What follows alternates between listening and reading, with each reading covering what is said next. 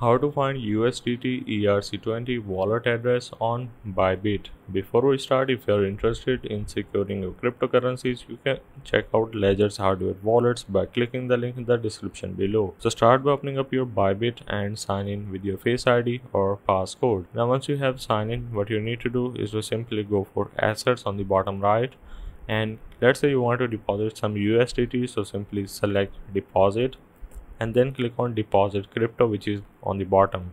Then you just need to search for USDT just like so and go for it. Then this is going to give you option to choose a chain type. In this case you want to go with ERC20, so simply select the top and then click OK and simply copy your wallet address.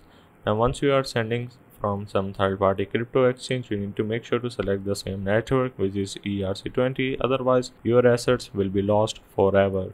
Hope this helped. This is how you can find USDT ERC20 wallet address on Bybit.